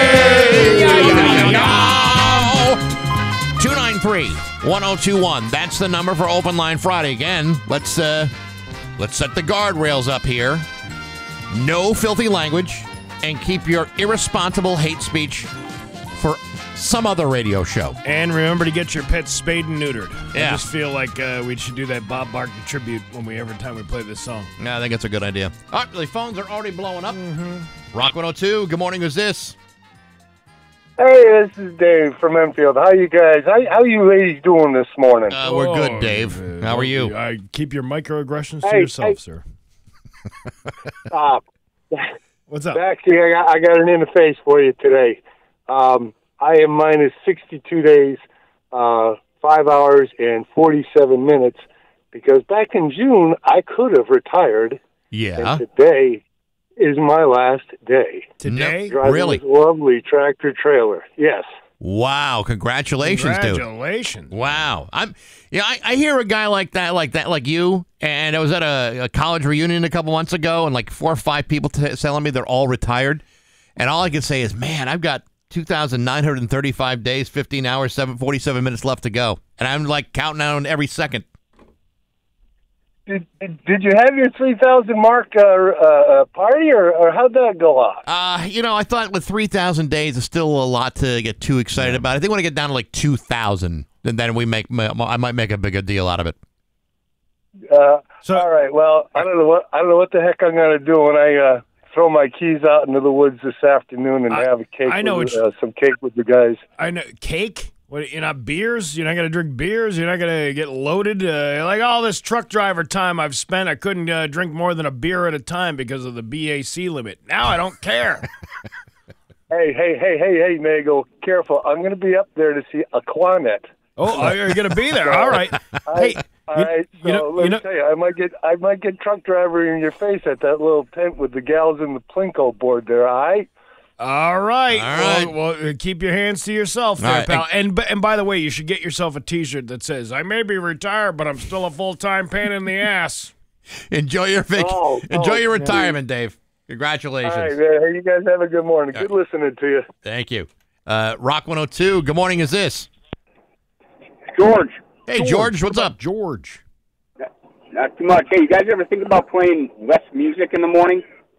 Yeah, we think about it all the time, but then how else are we supposed to play Words with Friends in between breaks? And Candy Crush. I'm Candy Crushing it pretty hard during the songs. Candy ain't going to crush itself, my friend. I mean, you got enough personalities on the show. You think you come up with some material so you're not playing some god-awful classic rock music. You know, when I hear you talking like that, what I hear you saying is, I want the two of you to work harder. And I got to tell you, that's not that appealing to me. That's exactly what I'm talking about. Work harder, come up with some more material. Yeah, they don't pay us enough for that. Yeah, no, if they give it the 10% increase, maybe we'll talk. Yeah, but the music's got to go. All right, well, thank you. All right. There you go. What are you going to do? Rock 102. Good morning. Who's this? Good morning. This is Bill from Springfield. How are you back? Good, terrific. Good, Bill. What's going on? Yeah, same old, same old. Hey, Steve, welcome back. I'm glad to hear you're back from your vacation. And Bax, I got a question, and Steve, I got a question for you too, the same one. What do you think of Howard Stern?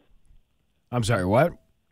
What do you think about Howard Stern as a broadcaster? I'm not really aware of his work. Who is this guy you speak of? I've never heard of him before. You never heard of Howard Stern? I'm joking with you. Of course I have. I always enjoyed listening. I think he does fantastic interviews. I think the interviews are pretty great. To be honest, I was a fan when I was in high school. I could get a long distance AM radio signal when he's on WNBC in the afternoon. I used to listen to it all the time. Yeah. I'll tell you, you guys, Steve and Bax, you guys remind me of Howard Stern and Robin. You guys have a great show. Whoa. Hold on. Which one's Robin? I would say Steve would be Robin. Oh. Bax, you would be Howard Stern. Okay, I guess. I wanted to be Robin. I don't want to be Howard. I want to be Robin. All right, thank you. Okay, so you guys have a great day, and I want to give a shout-out to Tim Abbott, to Hasty Fence Company, and I appreciate it very much, guys. Have a great day. No problem. Rock 102. Rock 102. Who's this? There's that one too. Okay. Gone. Right, there you go. All right. Well, they were. Here we go. Rock 102. Good morning. Who's this? Hey, Joey from Wales. Hey, Joey from Wales. What's up? For the gentleman who said that you guys need more material and the music sucks, is he aware that he can change his channel? No, I don't believe he knows that. If he knows that or not.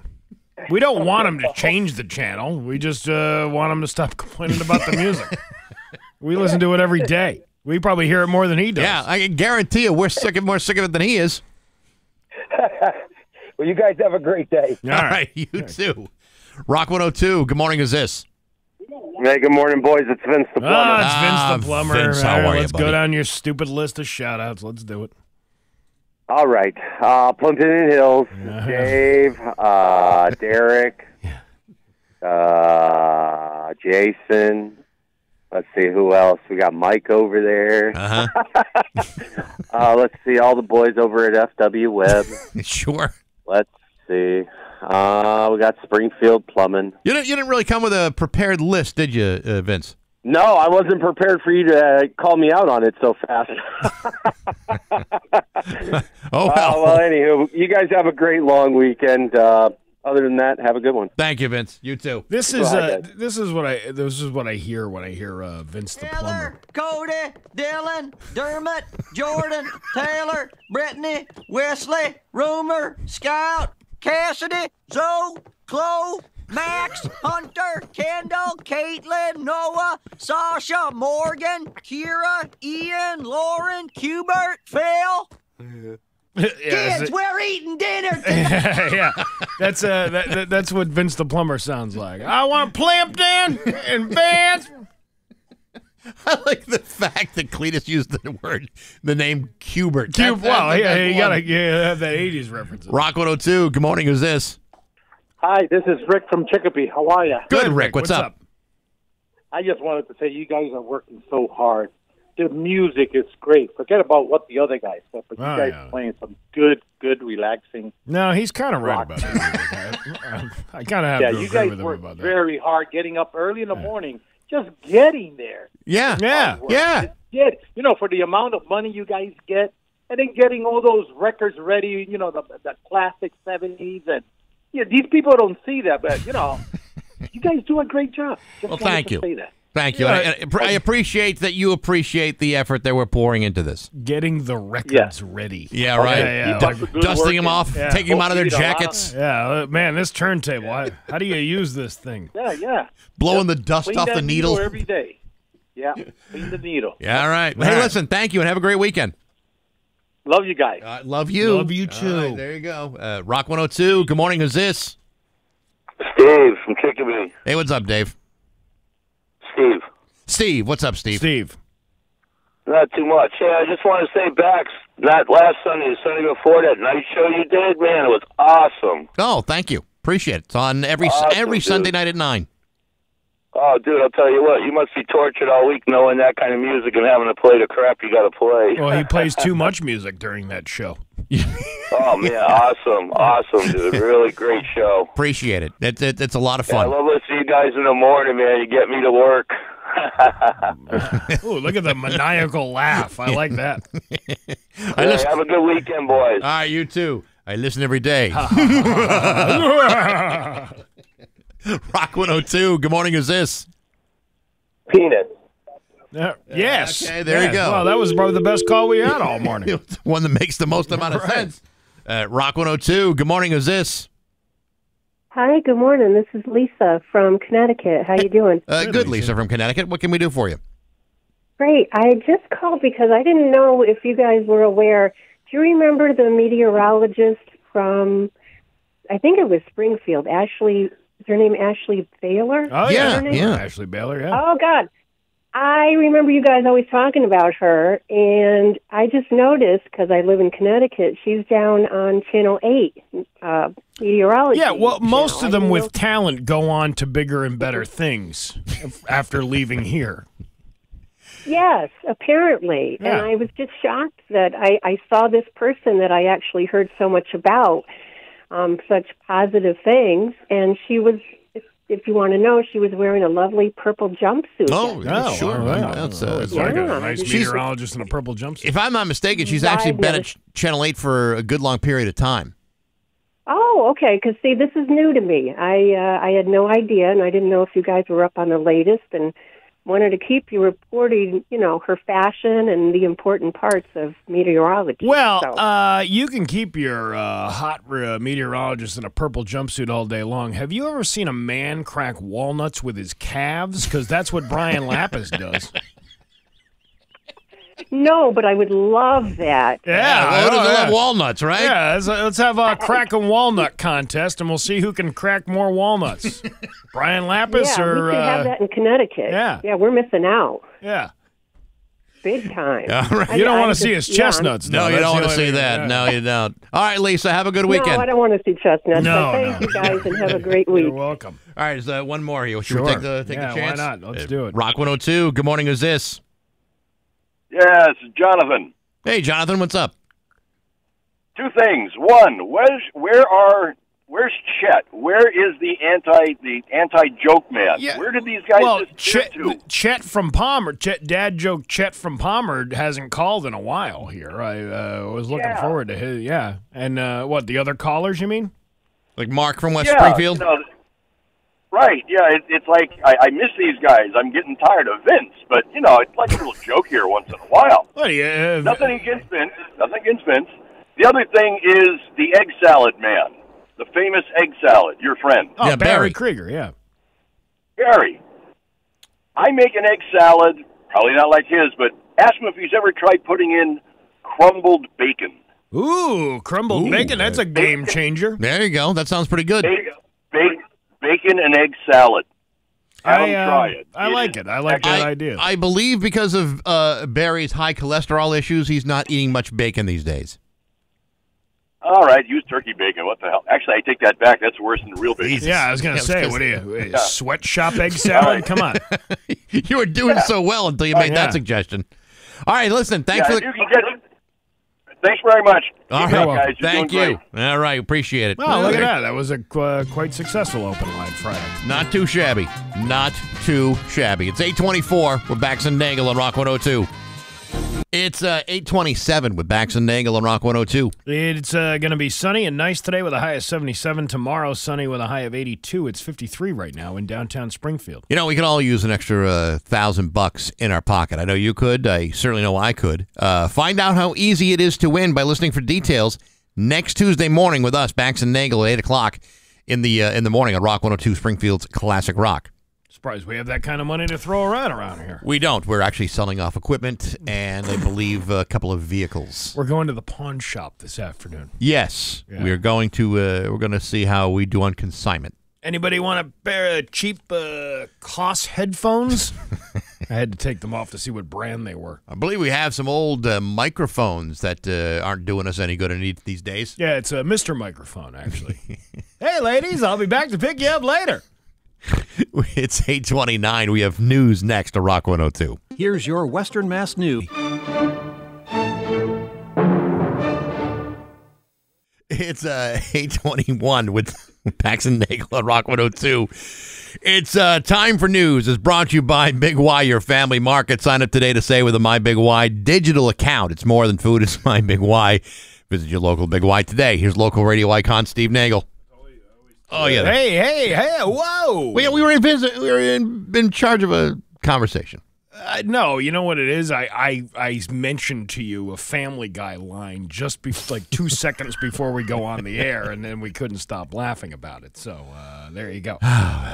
Police arrested a Springfield man who checked himself into Bay State Medical Center with gunshot wounds earlier in the day on Thursday. After an investigation by Springfield Police's homicide unit, the patient, 37-year-old Thomas Whitlock, was charged with murder in connection with a shooting on Leland Drive at about 9 a.m. that morning as well.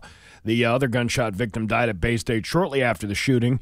Authorities have not identified the victim who died. The suspect and the deceased were well known to each other and are alleged to have shot one another, according to Ryan Walsh. Police arrested Whitlock at 12:15 p.m. while at Bay State. His arraignment is expected at a later date. Along with murder, Whitlock has been charged with carrying a firearm without a license, carrying a loaded firearm without a license, and discharging a firearm within 500 feet of a building. He's fighting that one, though. Walsh said the department's homicide unit and the Hamden DA's office will continue to investigate the incident. That's an early morning fight. Yeah, you wonder what the fight might have been about that early in the day. 9 a.m. Gun battle.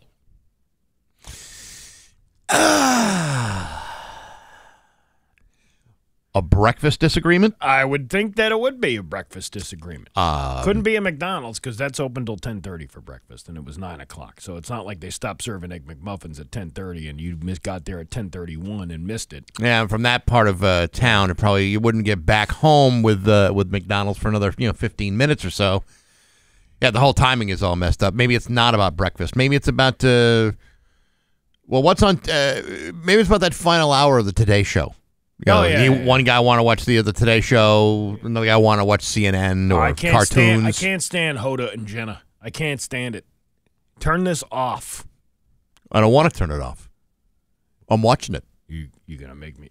You gonna really take me to task on this? Yeah, I'm gonna take you to task. Oh yeah, well, pow, pow, pow, pow. There you go. That's not much of an argument. Yeah. Now we're watching. The other broad on the other show. The one who used to be with Regis. What's her name? Kelly Ripa. Kelly Ripa. There you go. Wouldn't that be a kick in the face if it really was like a Kelly Ripa, Hoda and Jenna argument that sparked this? Hey, stranger things have happened, Here's an article out of the Mass Live this morning. Just a few weeks ago, Terry Tree North was walking through Pulaski Park when he saw a person experiencing an overdose turning blue on a bench. This is up in Northampton. North said he rushed over and used naloxone or Narcan, an FDA-approved drug to reverse opioid overdoses. Calling 911, North watched over the individual with others in the park until the paramedics came.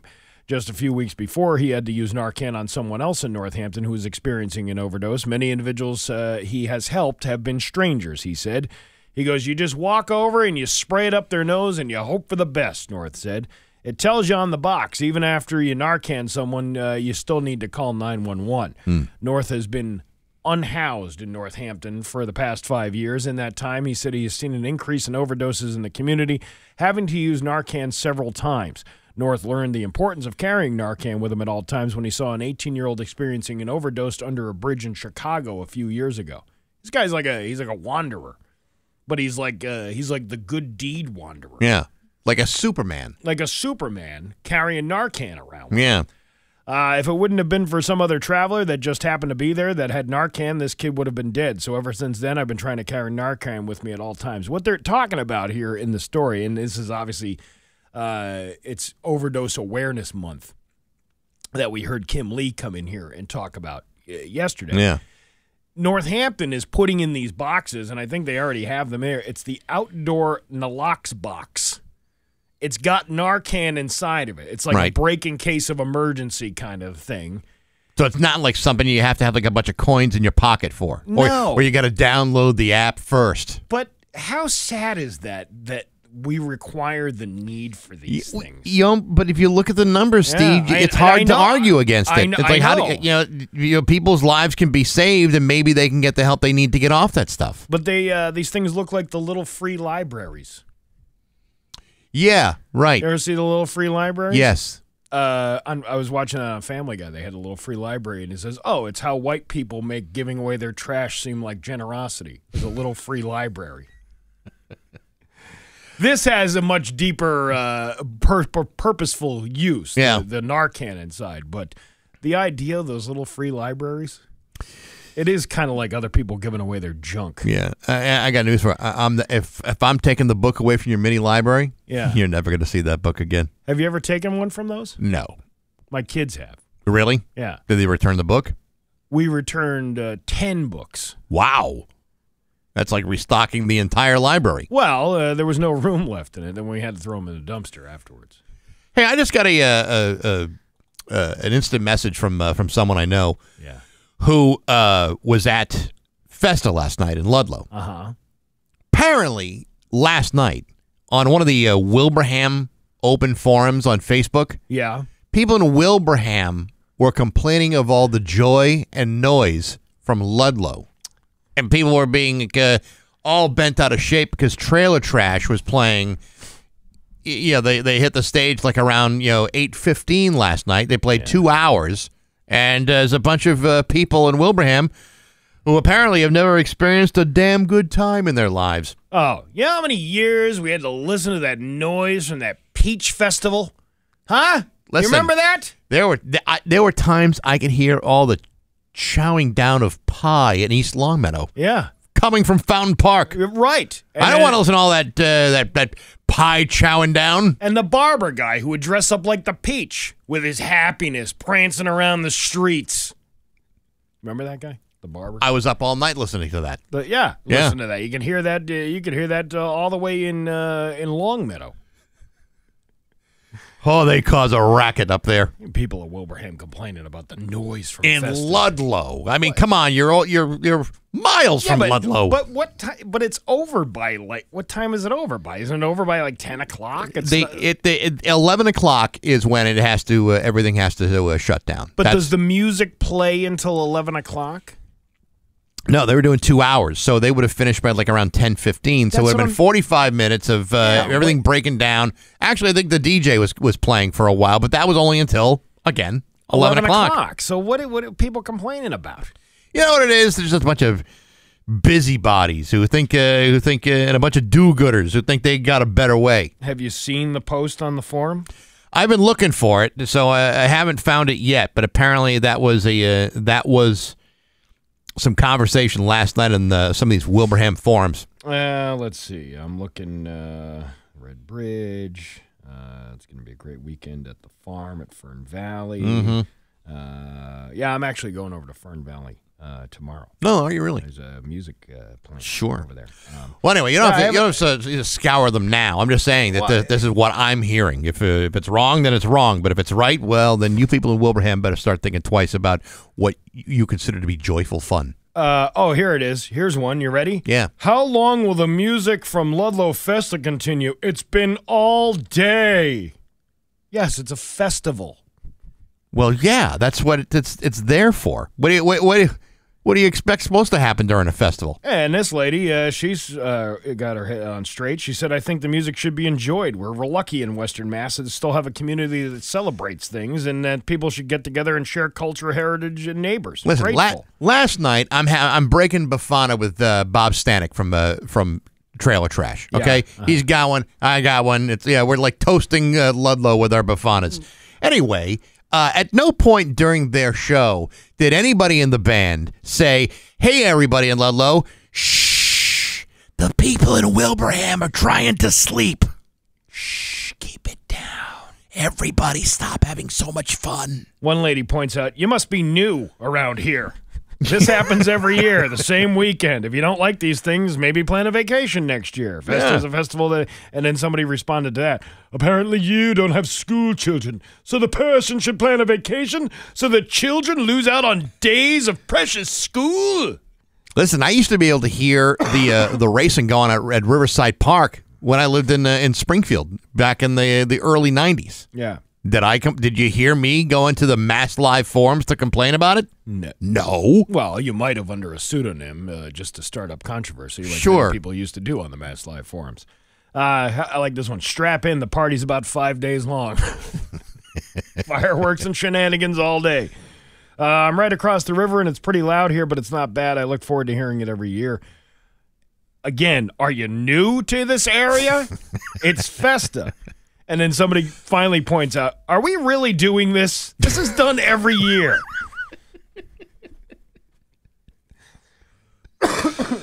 It's like complaining about the fireworks on the 4th of July. Again? With the noise? You know what's even worse than the forums of these towns?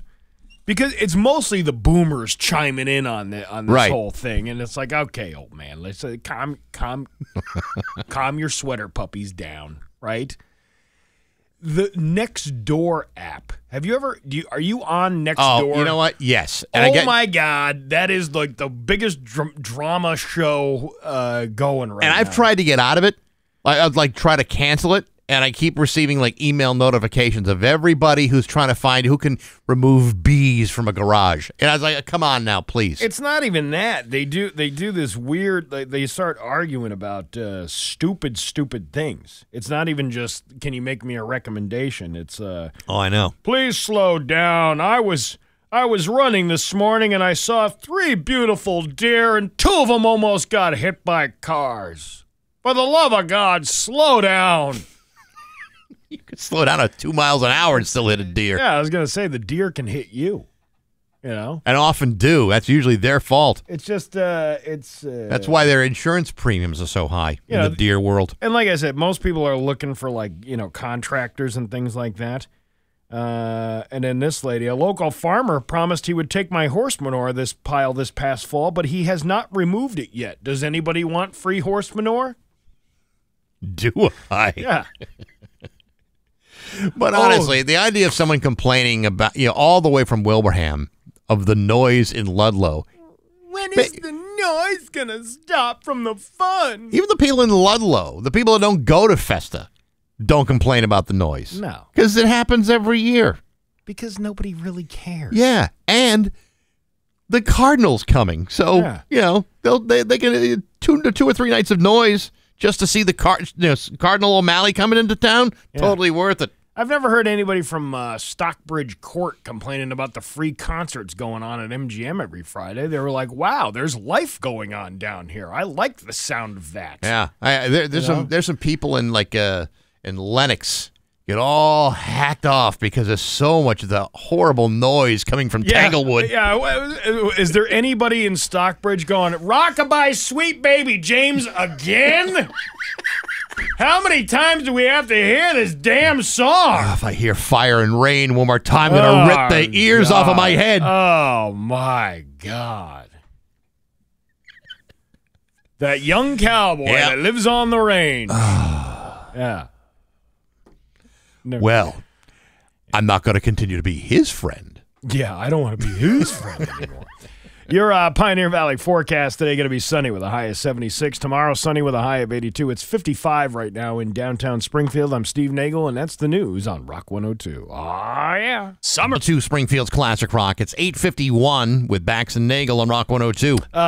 It is going to be sunny and nice today with a high of 76. Tomorrow, sunny and nice with a high of 82. It's 55 right now in downtown Springfield. You're going to be at MGM Springfield tonight at the Plaza for Free Music Friday. Aquanet is the band playing tonight. That is going to be a damn fine time. And you know what? The weather tonight and tomorrow and throughout the entire weekend is going to be so perfect that if you don't show up to some of the things that are going on this weekend, you're doing yourself a grave disservice. Are you hearing me, Wilbraham? Yeah, can you hear us? Can you hear us having fun? Or are your ears so deafened that you cannot hear my words? I just responded to that post because somebody was complaining about the noise from Festa in Wilbraham. Yeah. And I agreed. I said, ban Festa, and I put a picture of John Lithgow from Footloose when he tried to ban dancing in the town. Here's my little challenge for you fine folks who listen to us. Go into a community forum, write some absurd question, and see if you can get rile people up. That's some dumb little thing like that. Nothing. Nothing offensive. No, nothing offensive, and nothing so unreal that it causes panic or anything like that. But just something dumb to complain about. You know what? And then take a screenshot of it and then send it to me. Something picayune. Yeah. Yeah, something like small and insignificant to most people, but you sound like you're all bent out of shape about it. Yeah, get real bent out of shape about it. And not only, not just Wilbraham, but any community forum. Yeah. Particularly Longmeadow, because I like to see things get bent out of shape over that. Over the smallest Yes, thing. yes. Yeah. Yes, yeah. That's right. Because, that's a town that likes to complain a little bit. Well, any town though, you just complain about something and make it innocuous. Make it like nothing, like it really has no meaning on something, but would cause other people to get upset that you're upset. Yeah. I like that idea. Say I'm really uncomfortable with the parking situation. Yeah. Outside the old Hookie Lounge. Yeah, there's no reason to be really upset about the parking lot, but just say, I've got a real problem with parking at the meeting house. Yeah, it's Bax and Nagle's mundane complaint. You know what I mean? Yeah, right. You can complain about something, and we'll see if it picks up steam. Yeah. Now again, there's nothing wrong with that parking lot, but someone is going to say, "Yeah, you're right. You're right. I got a problem with that too. I got a big problem with that parking lot." And then you'll have people say, "What's wrong with it?" And people say, "You mean you don't know?" Yeah. And it'll blow up like that. You know what? You start a controversy in Longmeadow by criticizing people who go get Botox shots. Yeah, right. Oh, what is all this traffic inside that Longmeadow Plaza with these people walking in and out of that shot shop, getting their lips pumped up every day? How are you supposed to drink your hot lattes from Starbucks with no feeling in your lips? Yeah, how you doing that? Yeah, let's start something like that. I like starting controversy. Yeah, it's always fun. good to start Yeah, problems. It's always good. I agree with you. Yeah. So we'll be back on Tuesday of next week with Scott Cohen and other things. So prepare yourself for that. Other things, including tickets, we have to give away, don't we? Oh, damn it! You know, I almost forgot about that. One of the big things that's happening this weekend is the 3 County Fair in Northampton. And we happen to have tickets right now. 10th caller at 293-1021. Yeah. Imagine that. One more thing you can do this weekend. You're going to raise the roof so loud that the people from Hadley are going to be bitching about your fun that you're having. Yeah, right. So, you might want to keep the noise down. Yeah. Because the people across the bridge don't take kindly to all that noise in Northampton. We don't take kindly to your kind around here. You and your 3 County Fair-loving people over there. Them trying to chuck like asparagus spears at all across the river. That guy doing the little piglet races, I can't stand his voice. I can hear him all the way up in Greenfield. Isn't it bad enough that you got that airport with planes always coming in and out of there? Yeah, man. Somebody needs to clean this town up. Again. How about a little free library with some Narcan in it?